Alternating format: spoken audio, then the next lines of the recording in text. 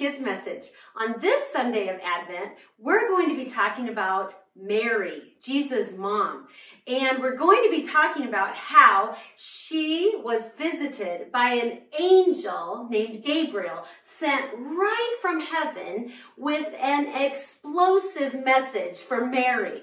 This message was life-changing for her, well, and actually for all of us. We're going to go outside and do it though, because I don't want to make a mess in here. So I'll meet you outside. All right, here we are outside. Now, to demonstrate just how crazy and explosive this message was for Mary, we're going to use this soda bottle here. So here, I'm going to put on my little goggles just in case. Here Mary is, just an ordinary Jewish girl one day. An angel comes down and gives her this amazing message that she's been chosen by God to be Jesus' mother, and check out what happens. Whoa!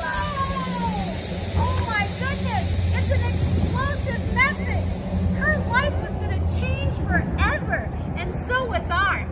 Let's go back inside and talk about that. Whoa, that was pretty cool, right? I love experiments like that.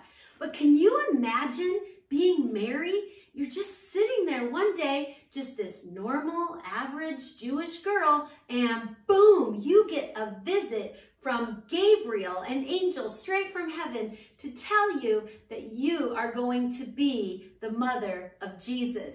I'd like to read that for you right out of the Bible so you can hear what it says. That story is found in Luke 1, and it starts on chapter 26. I'm just going to read for you because I want you to know that in the Bible are all kinds of cool stories, and this is one of them. In the 6th month of Elizabeth's pregnancy, Elizabeth is Mary's cousin. In the 6th month of Elizabeth's pregnancy, God sent the angel Gabriel to Nazareth, a village in Galilee. Gabriel went to a woman who had never been with a man. Her name was Mary. She was engaged to be married to a man named Joseph, a descendant of King David. Gabriel appeared to her and said, "You are honored very much. You are a favored woman. The Lord is with you. You are chosen among many women."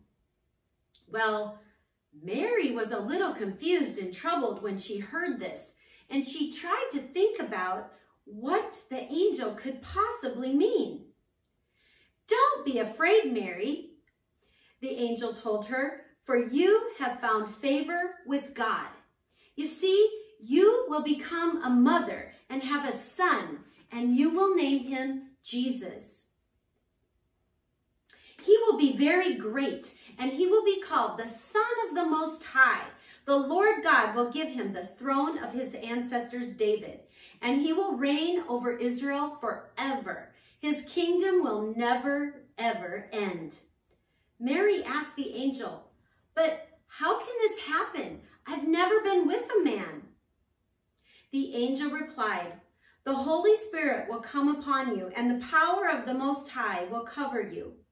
So the baby will be born holy, and he will be called the Son of God. You see, your cousin Elizabeth, as old as she is, she was really, really old. Mary wasn't old. She was just like an older teenager, but Elizabeth was really, really old. Elizabeth is also going to give birth to a child. She was not able to have any children before, but now she is 6 months pregnant. For God can do all things. Nothing is impossible with God." Then Mary said, "I am willing to be used for the Lord. Let it happen to me just as you have said. Let it all come true." And then the angel left her. Can you imagine what an explosive message that must have been, and how her life just changed forever in that moment? I mean, man, I can't even imagine how confusing that must have been. First of all, there's an angel in your room. That would be a little crazy. And then to be told that you are going to be Jesus' mother. Amazing. But you know what? God is amazing. And the angel calmed Mary and said, with God, all things are possible. And that's the promise that Mary clung to and said, yes, let it be. I will do it. You know what? God has great things for us too. So many different opportunities in our life where we can do things that God asks us to do. And we need to cling to the promise that, you know what? It might be hard and it might be difficult, but if God wants us to do it, it's worth it. And he promises us he'll stay with us, he'll guide us, and nothing is impossible for God. So think about this week as you're going about your day and about your week, and as you prepare for Christmas. Think about Mary and how she accepted that crazy, explosive message from Gabriel the angel and said, I will do what you ask me to do. Have a great week. See you next week. Bye.